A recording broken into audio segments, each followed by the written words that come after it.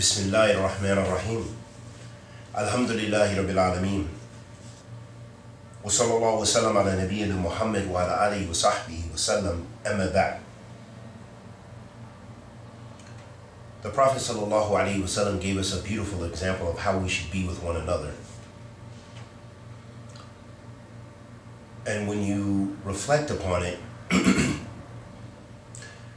if we practiced it, the Ummah would be in a much better position and have better status than they are if we really practice true sound brotherhood.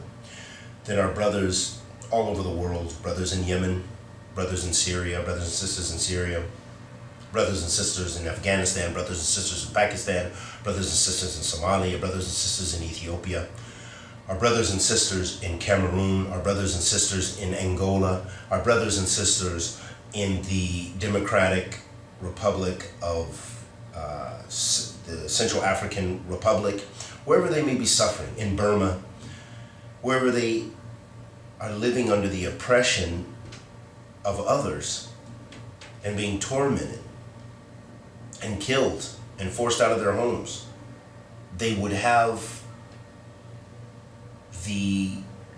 if we were practicing, they would be received with open arms. And this is what the Quran and the Sunnah of the Messenger of Allah sallallahu alaihi wasallam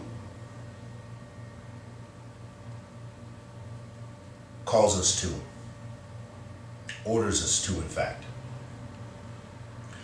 The Prophet Muhammad sallallahu alaihi wasallam said in a Sahih Hadeeth, he gave an example. He said, مثل المؤمنين في توادهم وتراحمهم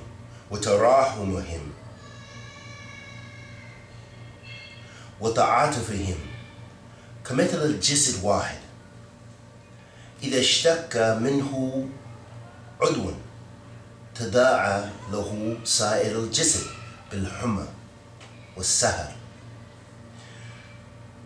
The Prophet ﷺ said in an authentic hadith, the example of the believers is the example in their love for one another, and their mercy and their affection is similar to the body, to a single body.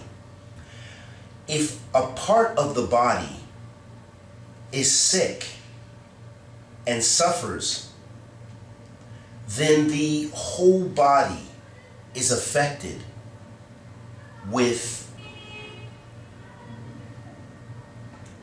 restlessness or sleeplessness and fever. That's a fantastic example from the Messenger of Allah sallallahu alaihi wasallam, or analogy or similitude between the body and the way the believers are to be as one. وَكُنُّوا عِبَادَ اللَّهِ إِخْوَانًا, and be brothers, O Muslimin. This is what we're ordered to do. So if we begin to practice, we begin to realize this, and we begin to establish this brotherhood based on Kitabillah, and based on the Sunnah of the Messenger of Allah sallallahu alaihi wasallam, and based on the Salaf of this Ummah, because it has to be. We want success. We don't want just brotherhood based on any falsehood, brotherhood based on nationalism. I could have brotherhood based on African Americans. He could have brotherhood based on being Somali. This one could have brotherhood based on being Pakistani and being a follower of the founder of Pakistan. I forget his name. Whatever the case may be, Ahbabti Fillah, all of that we push to the side, because it's the love of the mu'mineen. That's the asl. That's what is our true brotherhood. Because the fact that you're Pakistani will never save you. The fact that you're African American will definitely not save you, especially the way we suffer in our country. And the fact that you are any other race, it won't save you. But what will save you, and the true brotherhood, lies in what? In that Islamic bond, in that love for one another, based on Tawheed, the worship of Allah subhanahu wa ta'ala alone, based on following the sunnah of the Messenger of Allah sallallahu alayhi wa sallam, and how we manifest that Tawheed, that worship of Allah subhanahu wa ta'ala alone, and based on the understanding of the Salaf of this ummah. How did the Sahaba, what was their Aqidah, what was their creed? This is what unites us as one hand. This is what makes us successful. And we ask Allah the Almighty to accept our good and forgive our evil. Anything I said that was correct was from Allah Azza wa Jalla. Anything I said that was incorrect was from myself and the shaitan. Sallallahu wa sallam ala nabiyyina Muhammad wa ala alihi wa sahbihi wa sallam.